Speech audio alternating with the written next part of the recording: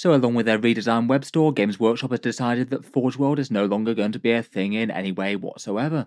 The resin minis will remain, but their scope has certainly changed massively over the last few years, and now it seems that the time has come for the brand of Forge World to be removed altogether.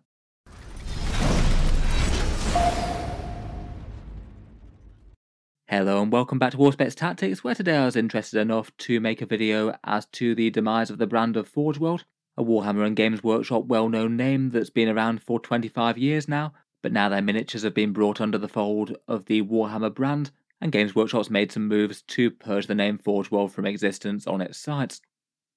I did talk about the big web store changes that Games Workshop had done last week, and I feel like at the time the main focus of people's reactions on that were certainly the change in the quality to the web store's performance. A lot of people are really just quite unimpressed as to the functionality of the new Warhammer.com store compared with the old web store. Quite a lot of kind of basic issues or annoyances with it, though hopefully Games Workshop will be able to gradually patch it and make improvements over time. The other thing that happened at the same time, though, was that Games Workshop basically just shut down the Forge World web store, something that I genuinely think is quite a big move in Games Workshop's entire history, really, given that they're a well-established brand with quite a big following out there. Even if this doesn't come with any actual miniature losses at the time, having the name Forge World being a thing of the past might hit a few collectors in the nostalgia. I'd guess that most of you watching are probably fairly well aware of what Forge World are at the moment, though it's certainly not the most obvious thing to new hobbyists, and maybe that factored into Games Workshop's decision to remove the brand. Forge World has been going for really quite a long time now, around about 25 years or so, and before I was collecting Warhammer to start with. It was basically an offshoot of Games Workshop's miniatures that was sort of kept as a pseudo-separate entity to the mainline Games Workshop things, making kind of auxiliary models and big statement pieces for the company. Their aim generally being to be in addition to the mainline range of Warhammer 40k and Games Workshop's other ranges, expanded options for more experienced collectors and maybe those with slightly deeper pockets as well given the prices, but maybe not really entirely considered part of the core 40k range. Forge World makes its miniatures out of polymer resin, which was quite a new thing for Games Workshop at the time. Previously, when they came about, all their miniatures I believe were either metal or plastic. Metal typically for characters and more detailed things, plastics were definitely in their infancy at that point, a far cry from the detailed kits that we have today. Forge World resin definitely helped with that gap though. It's really quite brittle and certainly harder to work with than plastic, but did come with the advantage that you could make more detailed miniatures than either metal or plastic miniatures at that time. So it was really quite a nice choice for some fantastically detailed character miniatures, and also could be worked with at greater scale as well, making things like Titans or Thunderhawk gunships and the like. Forge World definitely has some casting issues and some warping of molds from time to time, so it's definitely a material that can have disadvantages, and some bigger kits might need some reinforcement like pinning and things, which is why it's marketed towards more experienced hobbyists. Though at least given the prices they charge, Games Workshop's typically got a fairly good reputation for customer service and coming up with replacements if they ship something that's broken. The resin definitely comes with a major price increase compared with Games Workshop's things though. It's basically always been kind of astronomically more expensive than Games Workshop's core offering, which is seen as pretty expensive in the context of miniature war games in general. Initially, Forge World's remit was mainly to create some Warhammer terrain pieces and some really big kits that couldn't be made from other materials like Titans or Thunderhawks, though after these initial projects they came out with all sorts of Imperial armor books and things, trying to expand the 40k range into all sorts of other interesting things, stuff like different patterns of Space Marine vehicles, various demon engines and other vehicles and war machines for armies like the Tau and Necrons, plus entire 40k armies that were basically their own lines, like Elysian Drop Troops, Kroot, Renegades and Heretics, and Death Corps of Krieg. They also progressed into the Horus Heresy setting as well, plus Fantasy and Lord of the Rings kits as well, though now at the moment they seem to be a bit more focused on just character sculpts and specialist games, and much of their catalogue has been in decline over the past few years. Over the last several years, Forge World's generally been ordered and sold on its own web store, kind of a mirror image of the standard Games Workshop web store, but only for their resin products, and that's the thing that's gone away with this update, and basically all the Forge World things are added into the main Warhammer.com web store now.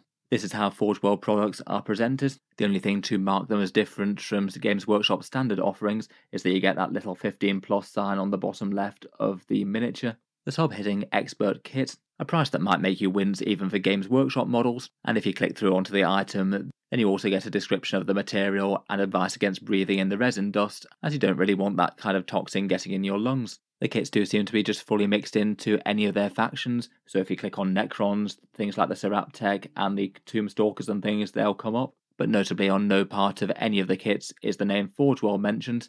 It seems that Games Workshop has decided to fully take control of their brand within a brand, and it's all under the general Warhammer heading now, even Games Workshop as a title itself having gone away. I did think it was interesting that Games Workshop actually felt the need to FAQ their own web store given all the issues people were having with it to start with. The first few questions were answering some of the major issues that they've had to start with, perhaps slightly embarrassing things for them in general, things like existing orders not being able to be seen, wish lists going away, order history being gone, and gift vouchers disappearing for a bit, generally saying that all of those will return just as soon as they can get round to it. With relation to Forge World, though, there were a trio of questions. They said, will the term Forge World still be used on Warhammer.com?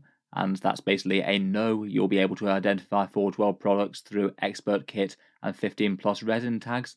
And a couple of other questions saying that you can now combine Forge World and Games Workshop products to get through the free shipping threshold, rather than before where you had to order via 2 different web stores, so that wouldn't be possible. And stating that you can order Forge World products to collect in your local Warhammer store as well. Though to my understanding I think you could already do this, though please correct me if I'm mistaken there. Seems basically from this though that it's just doubling down on Games Workshop, considering that the brand of Forge World is now a dead one. For the actual impacts on Warhammer 40k collectors, it has been interesting to see Forge World's changing scope over the last 5 or 10 years or so. Games Workshop are basically quite clearly sending signals they want the Forge World miniatures gone from the main 40k raid, or at least for the vast majority of models and armies. And for quite a long time now, pretty much if there's been Forge World releases, they haven't generally been mainstream rules for Warhammer 40k. And I believe it was with the start of 8th edition that they stopped doing Imperial Armour releases, the great big campaign book type things that had rules for individual armies or variants of playing them. I believe the next one was supposed to be the Fires of Syraxus for the AdMech, and that was going to give you some 40k rules for the Heresy era Automata. Interesting how much that's been in effect for the timing of that. Maybe 40k AdMech armies will look a bit more similarly to Custodes now if that had gone ahead, with a good chunk of their range being in Forge World resin. It seems that around about this point, Games Workshop's made a major design decision to say that Forge World just isn't really going to be wanted to be a major part of their main 40k range anymore, and it looks like it's their intention to get literally everything in plastic as soon as they can. Though of course with such a massive miniature range, that's literally going to take years and years and years. I feel like while Forge World models had a lot of fun and extra additional flavour to armies, they probably did cause headaches for Games Workshop at a more operational level. Each time there's a new edition that comes out, you have to write new datasheets and balance the rules right for literally hundreds of interesting but rarely used units, most of which aren't going to be used by the majority of players, as Forge World does tend to be a bit niche and only appeals to one demographic of the hobby. It can be an issue for game design as well. Any one of those miniatures could suddenly emerge as one of the new strongest things, usually via being a bit of an oversight of rules and how they'd interact with core codexes, as the Forge World miniatures weren't often considered that much when writing the indexes and codexes that Games Workshop release, and then the game looking a bit weird and maybe a bit more pay to win than normal if the top list for factions absolutely needed certain Forge World miniatures out there, maybe say the Volkite Contemptor Dreadnoughts of 9th edition. Overall, since that decision's been taken though, and perhaps slightly beforehand, Forge World has basically been in wind down mode for Warhammer 40k. Multiple major lines of their models for 40k have been dropped, the Kroot, Elysians, Renegade and Heretics, and even the vast majority of the popular Krieg army have all gone away. It seems like they've got an attitude to this similar to Games Workshop with their lesser sold Finecast type models.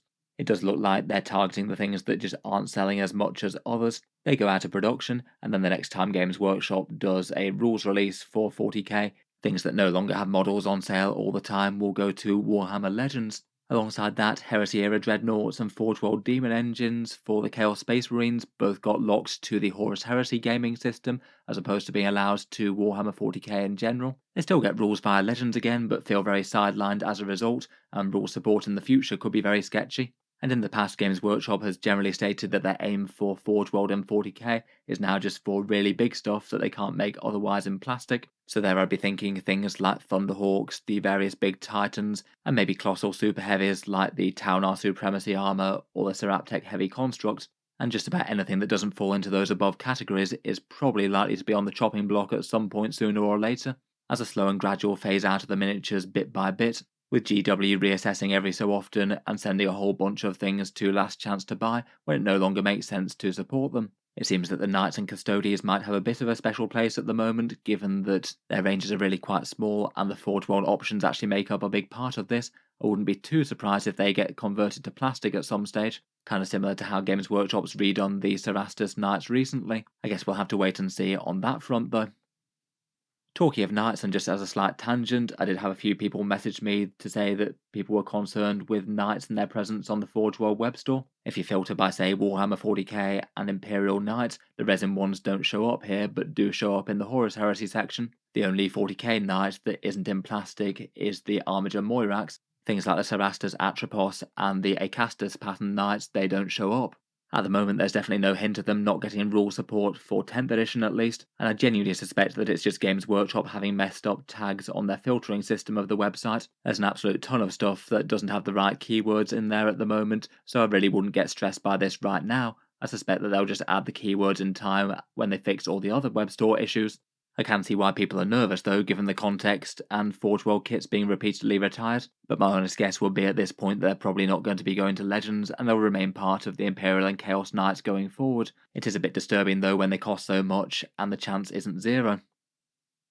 Currently, it looks like Forge World's current scope is going to be heavily centered around Horus Heresy and Games Workshop's more specialist games. Horus Heresy has definitely been the order of the day for the last couple of years since the Age of Darkness box came out. Loads of their big vehicles and dreadnoughts have been being moved over to plastic, so it looks like Forge World's focus there will be on the characterful and detailed bits. They've had a steady stream of character series releases, and they're going to be going through the Primarchs again, it would seem, with their Ascended and Transfigured counterparts towards the end of the Heresy. It is going to be a bit weird with the brand being gone, so I guess these releases will be billed as 15 plus resin releases and not mentioning Forge World, which might be a bit strange for people to get their head around to start with. Otherwise, looks like they're mainly going to be focusing on specialist games as well. They've been having plenty of things for Blood Bowl, Necromunda, and have plenty of things for Adeptus Titanicus and I guess Warhammer the Old World in the future. Seems like overall this could be quite a good role for them, areas where sales could be more limited and might not be as worth Games Workshop developing entire big plastic sculpts, which take a bit more manufacturing effort as opposed to sculpting and printing things with resin molds, but could be a bit more of a niche service where people are perhaps willing to pay a premium for individual sculpts like these.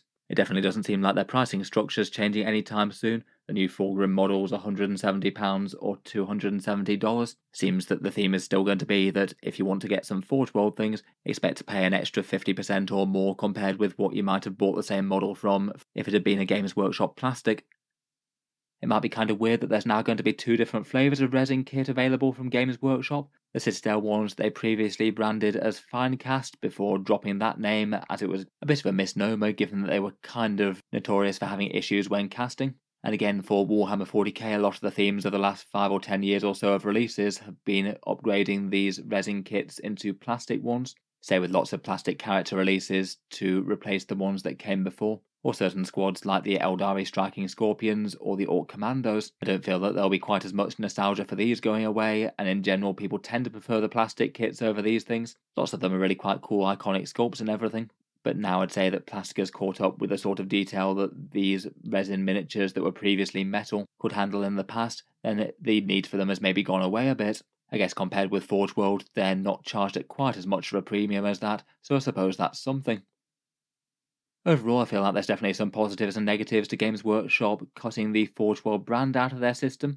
Probably the biggest and most obvious one from Games Workshop's point of view is that it will lead to a bit less confusion for newer players. Most of the time, if you go to a model company, you don't have to grapple with there being two slightly different brands offering similar sort of things. There wouldn't be any need to explain why there's a different Forge World resin shop and how their miniatures are sort of treated the same but a bit different to, say, things in the regular 40k line. For the shopping experience, it means that you can search for everything and order everything in one place. It is genuinely handy enough for free shipping things, as Games Workshop mentioned before. And at least in the short term, Forge World isn't really going away and it's not changing anything from the models that are being sold at the moment. Though as mentioned, it does look like Forge World in general is pivoting away hard from Warhammer 40k and winding down operations there gradually.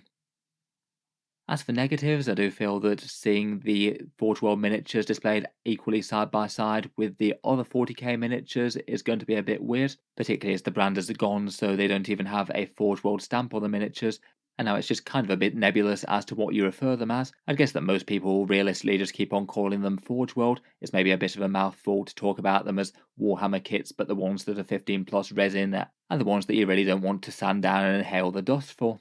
Maybe GW just don't think that having a unique name for them is particularly handy going forwards though, even though it would be kind of helpful, at least in customers' minds, I think. I roll to think that having the Forge World name maybe did quite well in people's minds. Otherwise, having them displayed equally side by side is maybe a bit confusing for newer players, where it's certainly not immediately clear for, say, the 40k releases that their rules tend to be niche, found elsewhere to your core codex or index, and some might be entirely in Legends and not really meant for 40k anymore in the first place. And maybe apart from the rebranding, I do feel that some people will be a bit disappointed that there aren't likely to be any more Imperial armor books from Forge World in the future, and for all the positives of Games Workshop keeping the line in plastic, having a whole load of cool Forge World kits in the background that you might potentially be interested in if you got very, very dedicated into your army, might be just losing a little bit of flavour if GW do eventually trim everything down to just the core ranges that they make in plastic. I'll be interested to hear your thoughts though. I must admit, at least part of me does feel a little bit nostalgic that one of Games Workshop's major brand things is at least going away to some degree. Maybe that's not necessarily the biggest issue for people going forward though. Look forward to hearing your thoughts down in the comments. If you've enjoyed the video, then feel free to subscribe to Auspex Tactics, or I'll certainly keep the regular 40k discussions coming. I do tend to post new ones just about every day. Finally, if you have been enjoying all the videos on the channel, I would just like to mention that Auspex Tactics does have a Patreon page as well, and you can find that linked in the video description if you'd like to help support. Channel patrons do get a fair few advantages, seeing certain videos early, regular votes to see what sort of things happen next on the channel, and automatic entry into the regular prize giveaways with a chance to win some big model kits each month. If any of that sounds good to you, or you'd just like to help support, the link is down in the video description. In any case, a massive thank you for listening, and I'll hope to see you guys next time.